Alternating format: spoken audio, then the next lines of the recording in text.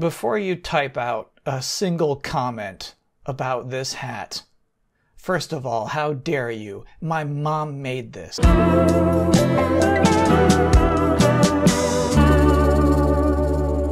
It wasn't a slow news week, but it's definitely been a crummy news week. A lot of bad news this week. Trying to think of some way to make it fun. I do find it interesting still how video game companies choose to deliver bad news on their own terms. Because it happens a lot. It happens so much there's a pattern to it. You just sort of get used to it.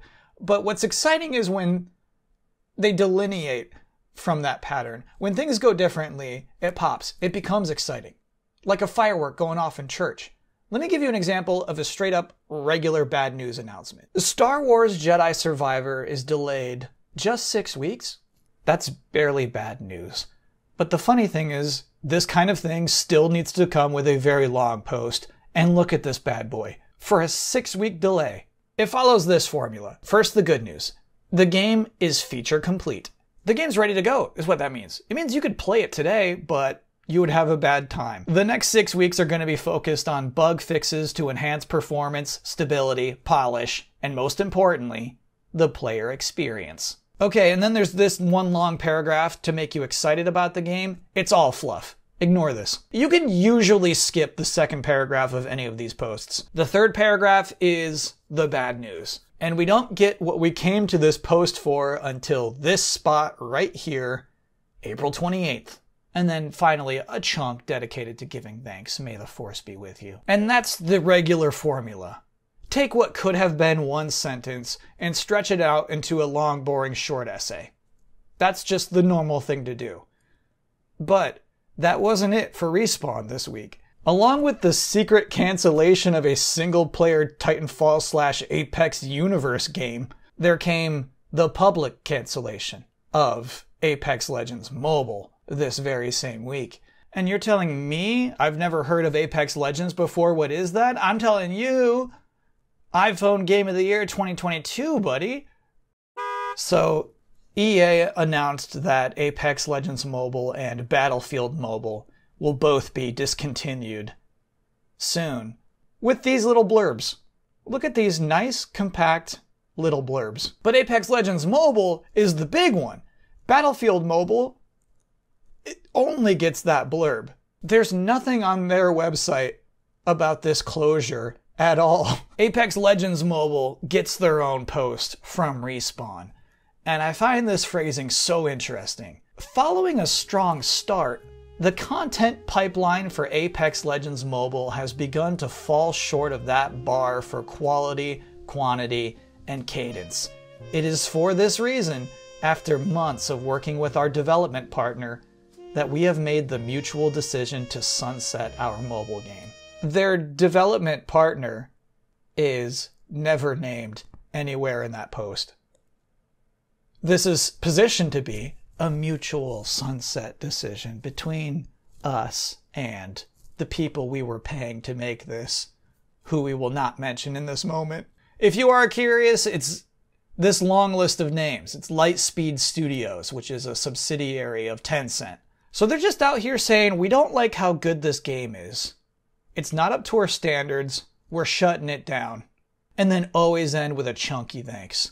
Now, Rumbleverse is a wild one. Also, just this week, Epic Games, who was the publisher, Iron Galaxy, who was the developer, they announced that their Battle Royale brawler, which they had just officially launched just in August, and I thought was relatively popular, will be going offline at the end of February.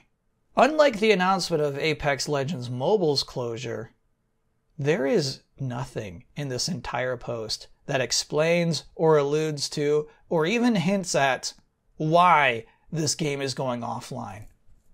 It's just meant to be understood, I guess. And this is kind of Epic Gamesy big money crazy. Is that because this game's lifespan was so short, they're willing to refund any money anyone spent on this game at any time. Go ahead, we make Fortnite. It's not going to hurt us. Now look at this thing. If you're curious about our future plans, check out the open letter to the community on the Iron Galaxy blog. And this post is even weirder. Go ahead and Control F Epic Games. You'll find nothing. This post, presumably written by the same Iron Galaxy dev team, is meant to be a more personal note. However, it also shines no more light into the reason why this game is going offline. Never mentioned. In fact, paragraph 4 says this: "It is our sincerest hope that this news does not mark the end of Rumbleverse. You may not yet have seen the Rumble in its final form. If we can welcome people back onto the deck of the battle barge again, we hope you'll be there, laced up and ready to take your rightful place in the canon." Presumably, a lot of that would make sense to somebody who enjoys Rumbleverse. But my inference here is that this was perhaps also not a mutual sunset decision. Maybe Iron Galaxy feels a different way about this game's closure than Epic Games does, and maybe Iron Galaxy is going to try to get publishing rights? Who knows? This is just, maybe I'm reading too much, and that's just what I'm picking up. It ends with this: "Our customary thanks, and then, this is not the last time you'll hear from us. This is not the last time we'll invite you to play." I'm getting chills. This is easily the best bad news delivery of the week. In this post, they're presenting a mystery. They're presenting inherent intrigue. What are they up to? What are they planning? I'm invested now.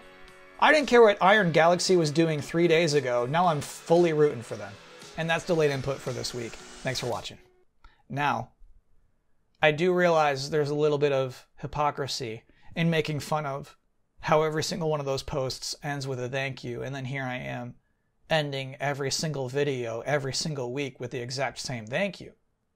Like, even if I am genuinely grateful to you, which I am, does it even come across? If it happens the exact same way, the exact same time, every single opportunity I have? Does it register at all to you? Does it just look like air? I don't even know. It might be time to mix it up.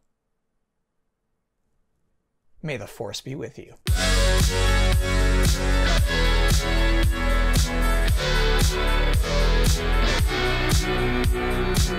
This next story was part of the original script this week, but I was looking over everything I had written, and it just seemed like this episode is a lot of reading. I felt bad about it. I felt like, I just want to show trailers and people double jumping. This one's just like a lot of check out these articles. But anyway, I got more bonus bad news. Please enjoy. This one is really fun. This bad news comes from the ESA, which is the Entertainment Software Association. It's the US lobbyist group that video game companies pay to make sure that laws are passed favorably for video game companies. But the reason I know of them is that they also happen to be the company that historically runs E3. IGN ran this article. Exclusive! Xbox, Nintendo, and Sony won't be part of E3 2023. Now, it's not particularly shocking news, right? There's not much I could say about it because it's mostly stuff you would have already predicted. IGN does have a source who says that ReedPop, the company running it, doesn't really have their stuff together, or just at least that the information flow hasn't been great. So one day later, the ESA wrote an email to all of its members, which was never meant to be public, by the way. IGN almost immediately obtained it and then spun out a new headline: ESA responds to IGN's E3 2023 report. Reviving show was always going to have its challenges. So it's wild. It's the ESA responding to IGN's articles directly to its members. It starts like this. As you have likely seen, IGN published an article last night about E3. I just love that the presumption is that once everybody gets home from work, they open up their iPads and go to IGN.com to check the news. But absolutely no part of IGN's report is refuted in this memo. ReedPop, which is the enormous company that is running E3 this year, they also do other live events like PAX and Comic-Con. By the way, it's New York Comic-Con that ReedPop does. I know that's not a small Comic-Con, but also it's not the only one. And I feel like if you don't specify, people assume you're talking about San Diego Comic-Con. That's the big one, right? Here they're just like, yeah, these are the Comic-Con guys. Anyway, they made strong progress in reshaping the event and have received tremendous support from industry companies of all sizes who are not only thinking about E3 2023, but how E3 fits into marketing plans for 2024 and beyond. Remember, this is just going out to people who are already in the ESA, who are probably already talking to each other. And so the ESA is on their side saying, well, if this year stinks, we do. I mean, a lot of people are actually talking about next year and beyond. And finally, there's no hard feelings to Nintendo, Sony, and Microsoft.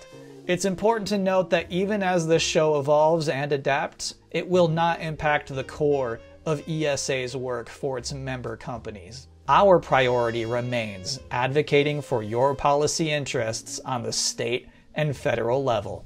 I guess it's always worth remembering that the ESA is, first and foremost, not a cool video game event company, but a lobbyist group.